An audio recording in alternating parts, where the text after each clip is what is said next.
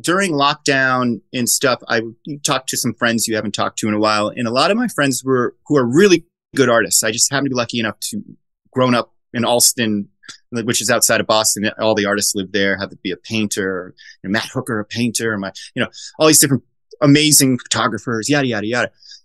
A lot of them guitar players were saying, I think I'm gonna, stop doing painting, stop doing my art. I'm going to get a jobby job. And I'd be like, why? Yeah. And would say the same thing. Well, I just wasn't good enough. And that I wasn't good enough, that just like kills me, because I thought we were all in the same place these days, where we knew that the connected, the rich, and the fortunate, they get it first. Do you know what I mean? And it's just the way it is. And those people aren't doing anything wrong. The rich, the fortunate, and the connected, they're not doing anything wrong, but it's just a reality that they're going to, get it first, or be the only ones who get it. But these amazing artists shouldn't think they're not good enough. Yeah. I mean, and art is a superpower. Like my wife can illustrate, like she can draw you exactly as you are with a pencil. And I didn't even know she could do that until years later. I was like, oh, you can do this. And it's like, you can't, like superheroes, that's your mutant power. You know what I mean? And so just because Batman was filthy rich, right? Superman was born into it.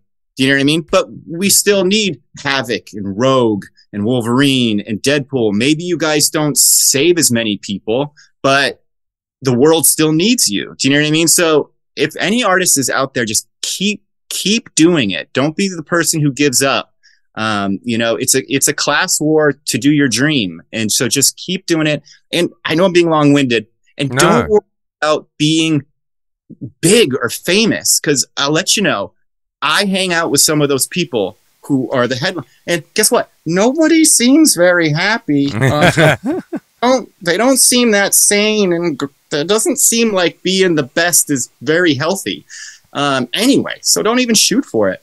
And lastly, think about it like hamburgers. Like McDonald's sells the most hamburgers, but in my opinion, I wouldn't say that a McDonald's hamburger is the best hamburger out there. Some people with small shops, food trucks, and maybe you make a better hamburger than the person who sells the most hamburgers. You know what I mean? So just artists, continue being artists, please.